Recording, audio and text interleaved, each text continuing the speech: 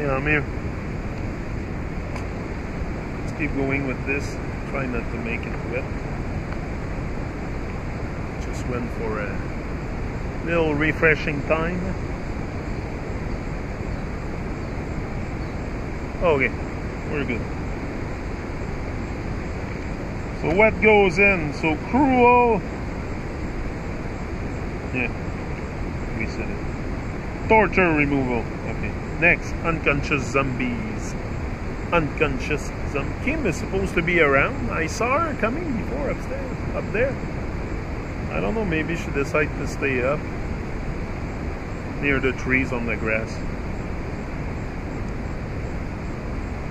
So, unconscious zombies. This world is full of unconscious zombies who keep on screaming ouch after they hit stones and walls, continuously in their unrestrained unconsciousness. Put their hand in fire time after time and forget that it burns from the last time. To get conscious is a choice, and not many seem interested, as they have no shame about being unconscious. You gotta have 100% shame. Be 100% ashamed. Yeah. Automatic consciousness? Question mark. People here strive for a lot of things. They take consciousness for granted, as if anything which is born will automatically have consciousness. Consciousness is not an automatic thing. It is something which one has to strive for continuously, because if one lets up even for a second, one loses it. That's it. The art of deliberate ignoring. The art of deliberate ignoring. The gene snakes haven't learned much in their long crawl out here, but they all seem to have learned the noble art of deliberate ignoring. Some are more expert at it than others. Oh yeah. Some are more expert than others. It goes like this.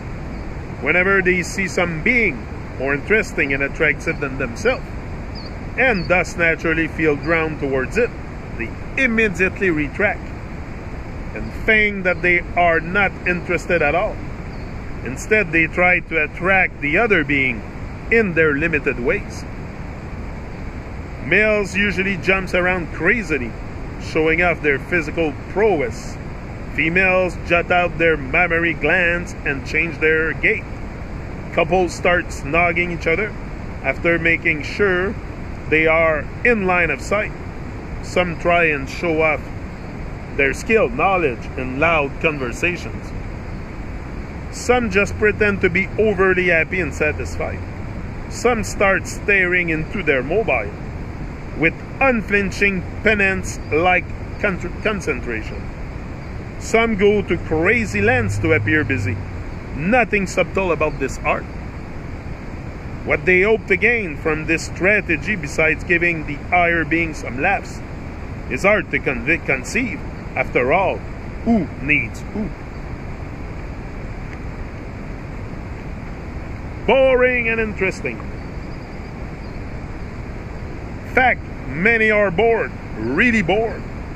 So bored that the safety mindlessly associated with boring has gotten boring too.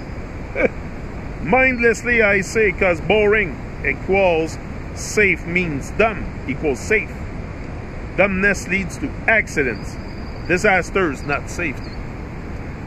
So why do they cling to the dumb and boring? Why do they cling to the dumb and boring and not make a movement towards the more intelligent and interesting? Interesting not in the sense of bungee jumping, because that gets boring too after 1 or 2 tries. Interesting in terms of the real knowledge of all aspects of multiversal existence. Really interesting. In this hyper-connected world, where more interesting can always be found There are no excuses. There are no excuses. That's the thing, people find excuses after excuses. There are no excuses, but still very few actually are able to do it. Maybe the scenario will help explain. People on buses, trains, airports hide their faces in books that lead nowhere and pretend that they never saw you. They would be the same even if God walked by. That's the thing. A difficult to pull off act considering the huge gulf between interesting and boring at play in the situation. But they achieve the impossible by robotically repeating this holy chant loudly in their head. Book is more important. Book is more important.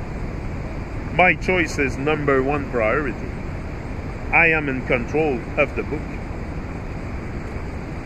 I am in control of the book. Through the book, I am in control of the situation.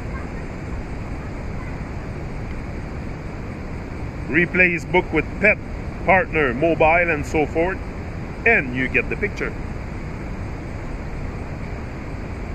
The biggest addiction, only real epidemic.